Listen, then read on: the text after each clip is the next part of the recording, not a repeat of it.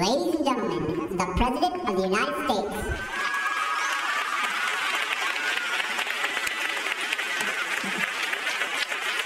Thank you. Thank you so much. Thank you very much. Thank you.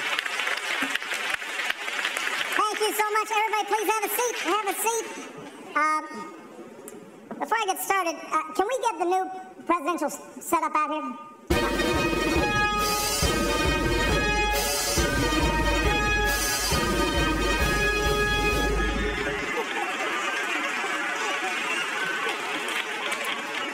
It's worked before. That's more like it. It is great to be back. What a year, huh? I usually start these dinners with a few self-deprecating jokes. After my stellar 2013, what could I possibly talk about? I admit it. Last year was rough. Sheesh. At one point, things got so bad, the 47% called Mitt Romney to apologize.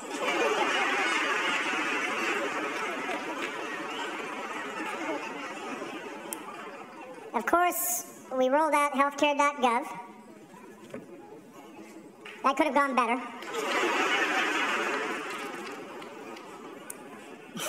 In 2008, my slogan was, yes, we can. In 2013, my slogan was, Control, Alt, Delete.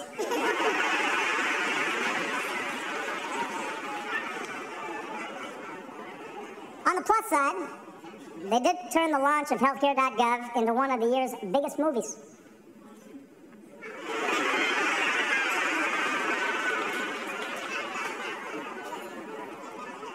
But rather than dwell on the past, I would like to pivot to this dinner. Let's welcome our headliner this evening, Joel McHale.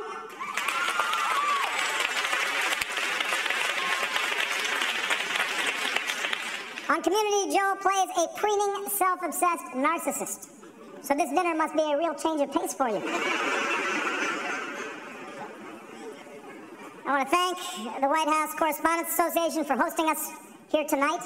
I am happy to be here, even though I am a little jet-lagged from my trip to Malaysia. The lengths we have to go to get CNN coverage these days.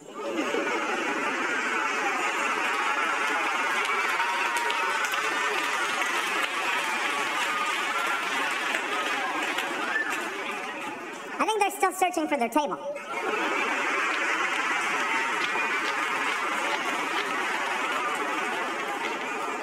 MSNBC is here. They're a little overwhelmed. They've never seen an audience this big before.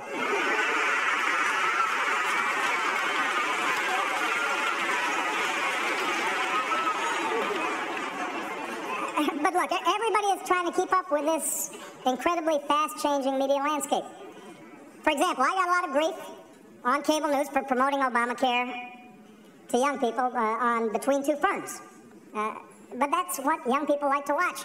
And to be fair, I am not the first person on television between two potted plants.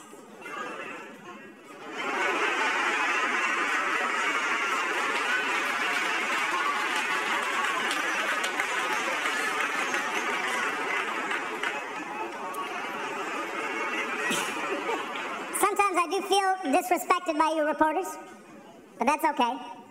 Seattle Seahawk cornerback Richard Sherman is here tonight, and he gave me some great tips on how to handle it. Jake Tapper, don't you ever talk about me like that. I'm the best president in the game. What do you think, Richard? Was that good? A little more feeling next time?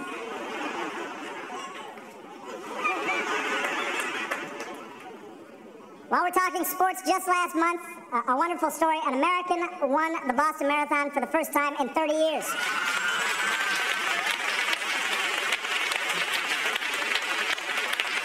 Which was inspiring, and only fair since a Kenyan has been president for the last 6.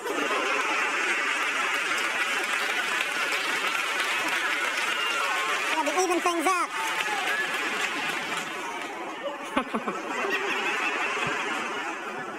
We have some other athletes here tonight, including Olympic snowboarding gold medalist Jamie Anderson is here. We're proud of her. Incredibly talented young lady. Michelle and I watch the Olympics. We cannot believe what these folks do. Death-defying feats. Haven't seen somebody pull a 180 that fast since Rand Paul disinvited that Nevada rancher from this dinner.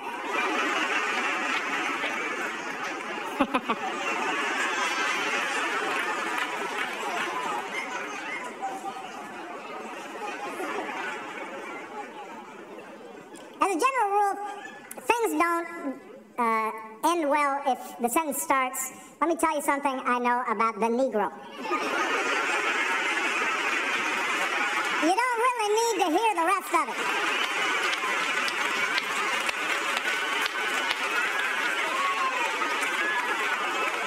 Just a tip for you. Don't start your sentence that way.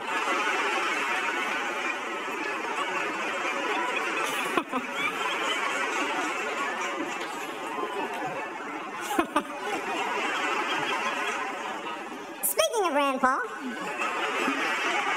Colorado legalized marijuana this year. An interesting social experiment. I do hope it doesn't lead to a whole lot of paranoid people who think that the federal government's out to get them and listening to their phone calls. That would be a problem.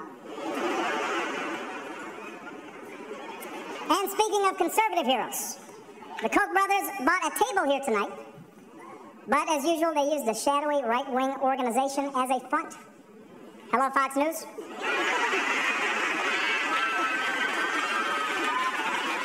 I'm just kidding. Let's face it, Fox, you'll miss me when I'm gone. It will be harder to convince the American people that Hillary was born in Kenya.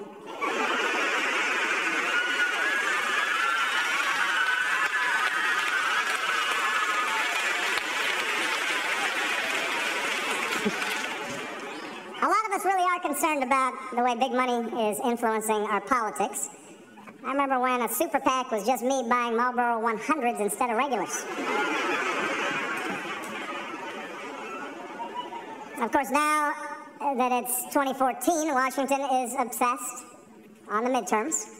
Folks are saying that with my sagging poll numbers, my fellow Democrats don't really want me campaigning with them. And I don't think that's true, although I did notice the other day that Sasha needed a speaker at Career Day and she invited Bill Clinton.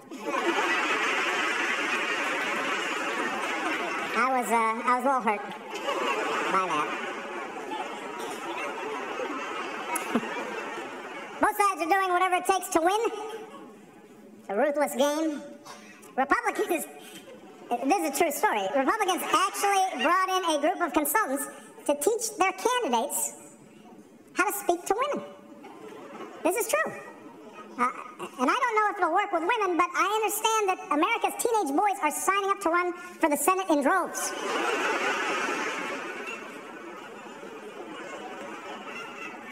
Anyway, while you guys focus on the horse race, I'm going to do what I do. I'm going to be focused on everyday Americans.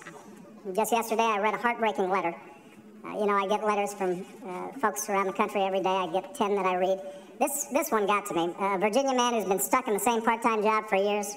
No respect from his boss. No chance to get ahead. I really wish Eric Cantor would stop writing me.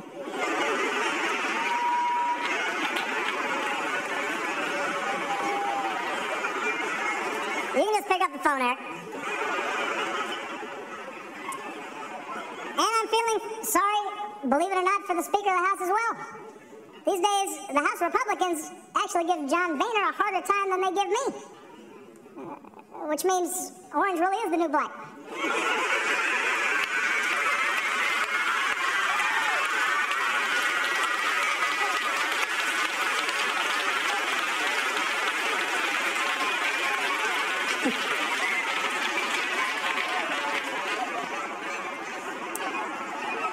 But I have not given up the idea of working with Congress. In fact, 2 weeks ago, Senator Ted Cruz and I, we got a bill done together. And I have to say, the signing ceremony was something special. You got a picture of it, I think.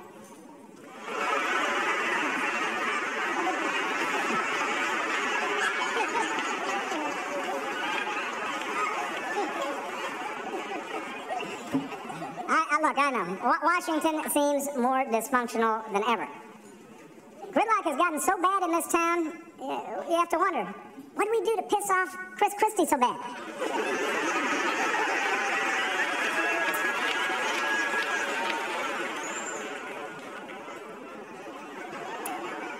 One issue, for example, we haven't been able to agree on is unemployment insurance. Republicans continue to refuse to extend it. You know what? I am beginning to think they've got a point. If you want to get paid while not working, you should have to run for Congress just like everybody else.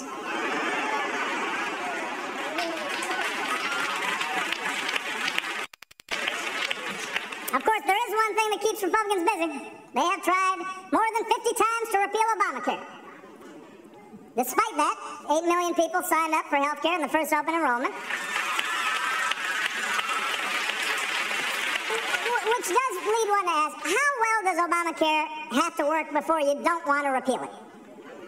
What if everybody's cholesterol drops 1? What if your yearly checkup came with tickets to a Clippers game? Not the old Don Sterling Clippers, the new Oprah Clippers. Would that be good enough? What if it gave Mitch McConnell a pulse?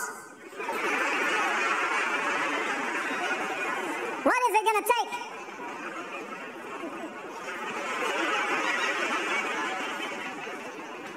Anyway, this year I've promised to use more executive actions to get things done without Congress. My critics call this the imperial presidency. Truth is, I just show up every day in my office and do my job.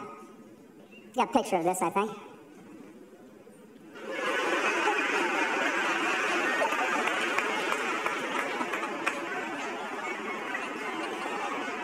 You would think they'd appreciate a more assertive approach, considering that the new conservative darling is none other than Vladimir Putin. Last year, Pat Buchanan said Putin's headed straight for the Nobel Peace Prize. He said this. Now, I know it sounds crazy, but to be fair, they give those to just about anybody these days. So it could happen. But it's not just Pat. Rudy Giuliani said, Putin is what you call a leader. Mike Huckabee and Sean Hannity keep talking about his bare chest, which is kind of weird.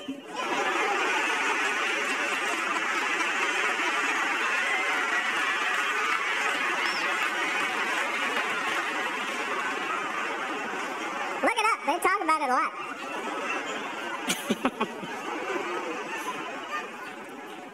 It is strange to think that I have just 2.5 years left in this office.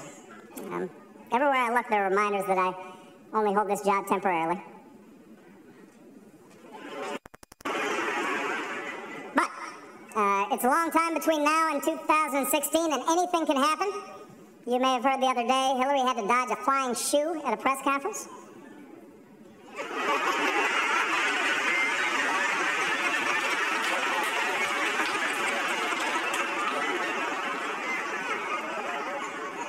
I love that picture.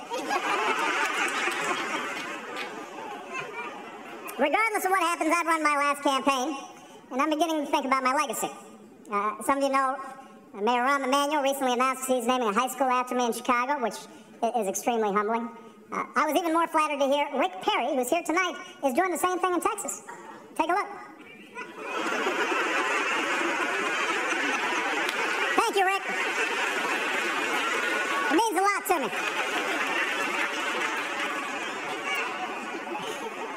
And I intend to enjoy all the free time that I will have.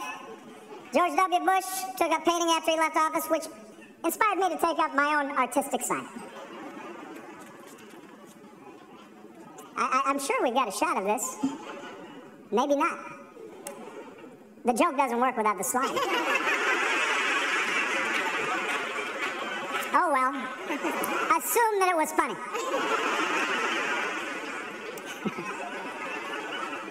Does this happen to you, Joe? It does, okay.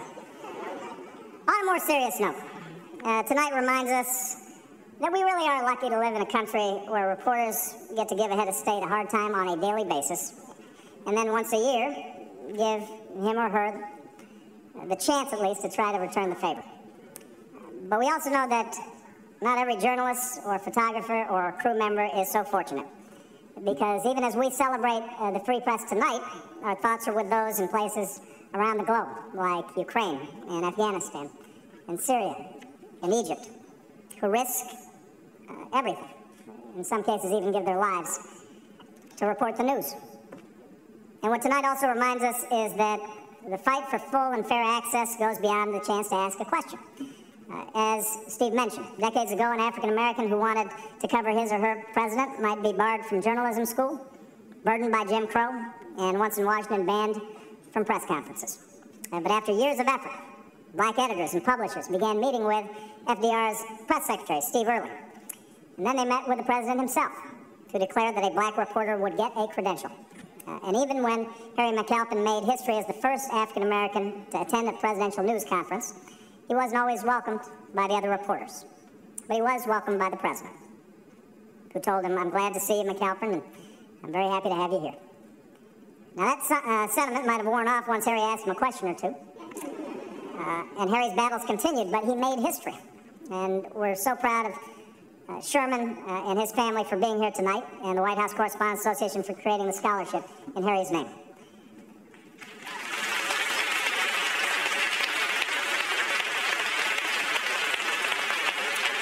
For over 100 years, even as the White House Correspondents Association has told the story of America's progress, you've lived it too, gradually allowing equal access to women and minorities and gays and Americans with disabilities, and yes, radio and television and internet reporters as well.